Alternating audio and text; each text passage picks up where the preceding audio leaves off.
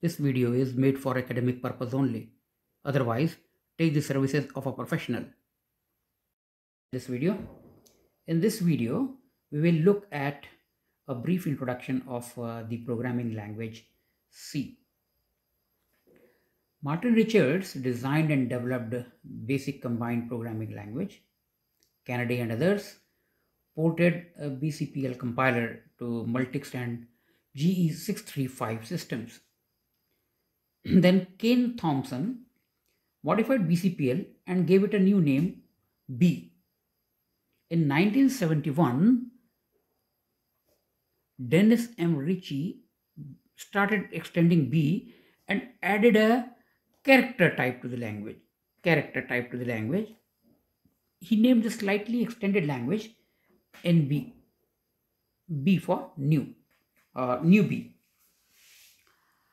Ritchie provided then two data types, int for integer and char for character, arrays of them, and pointed to them in NB. Then he gave a new name to the language, and the name given was C. He did not give any reason for the name, whether it was in sequence of alphabets, that is A, B, and then C, or this C was C of BCPL. The Model C was complete by early 1973. The language and its compiler were so strong that Ritchie and his team rewrote the entire Unix kernel for PDP-11 only in C.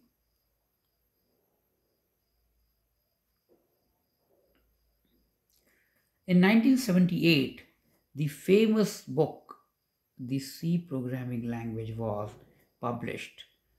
This was written by Brian W. Kernighan and Dennis M. Ritchie. This was very popularly known as the White Book. In mid-1980s, the language was standardized by the NCX3J11 Committee, American National Standard Institute. In 1988, the second edition of the book was published, having NCC mark on its cover page. You can see it here.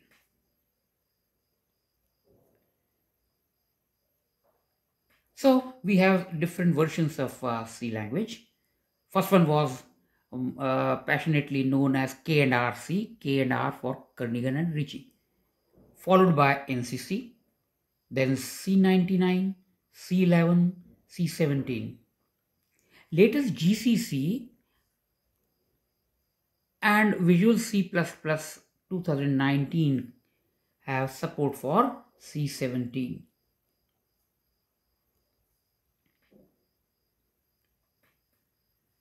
We know that C was developed in parallel with Unix. Compilers were developed only for Unix operating system. After some time, Microsoft and others also started developing and supplying C compilers and tools. So let's look at a few of them. Borland C must be given credit to popularize C programming on personal computers. Its Turbo C 2.0 dominated the college computing environment in Microsoft disk operating system days. This product had excellent integrated development environment, debugging facility, project utility, and other attracting features. Turbo C attracted students due to non-standard graphics related functions. And it had support for assembly language programming and basic input-output system and DOS support through DOS.h header file. Actually, we could use, you can say, this function int86, which was used to generate software interrupts and use directly the hardware. Turbo C 2.0 had tlib.exe, tlink.exe, TLib for librarian, TLink for turbo linker as part of the product under command prompt. And the command line compiler, which most of the students don't know, is tcc.exe. Okay.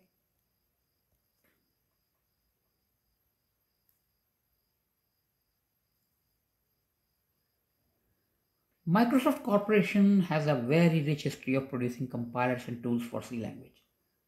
Microsoft products for C started becoming popular since mid 1980s. QuickC series was very popular during 1987 and 89. All versions of QuickC, that is 1.0, 2.0, 2.01, 2.50, 2.51, were purely for MS-DOS. They provided graphical user interface like character user interface, integrated debugger, make utility, a little bit of debugging utility, help facility, and other few options for environment, display, make, and debugging. All QuickC products had command line compiler called qcl.exe also. Command line nmake for make utility, link for linker, lib.exe for librarian. They were also part of the product.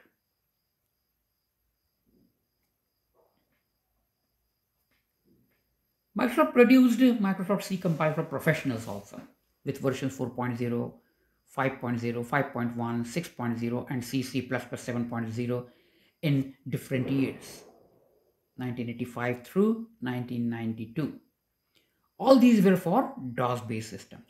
They had rich IDE, programmer's workbench was the interface for the user, and this code view was very powerful debugger. You cannot even imagine the power of code view.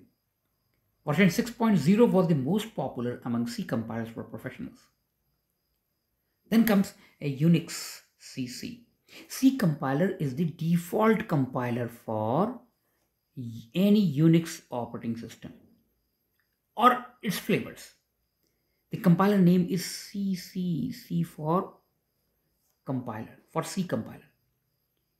We know that Unix is case sensitive, and hence to invoke C compiler on Unix, one has to type at the command prompt or shell prompt this. CC is the name of the compiler. Assuming that xyz.c is the name of the source file, and this key is the enter key. And sometimes you will find this under the name return on some keyboards.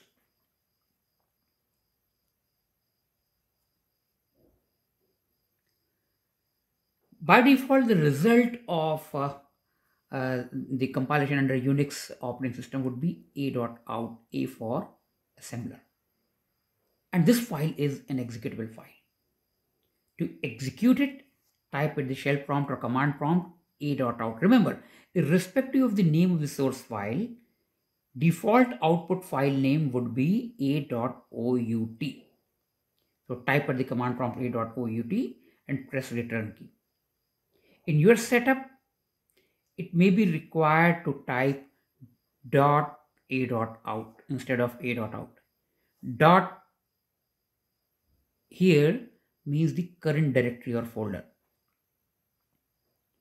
Then comes Linux GCC, which I'll be using for all remaining videos on C language.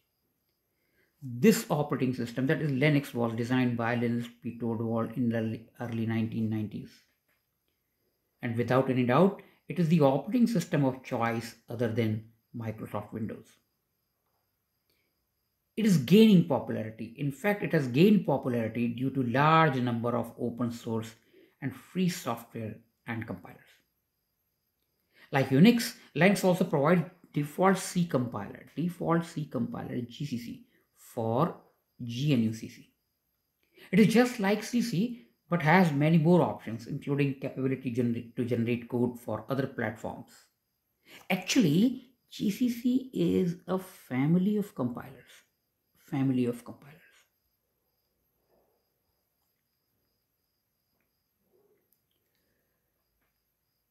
Linux GCC accepts source programs written in languages like Java, C, C++, Ada, Assembler, Fortran, etc. And also, GCC is a basic requirement for most of the packages and tools developed for Linux. Seed bindings are available for database servers and other languages like PHP, Python, etc. They also exist under Linux operating system. That is all in this video. For more videos, please like, share, and subscribe the channel. Thank you.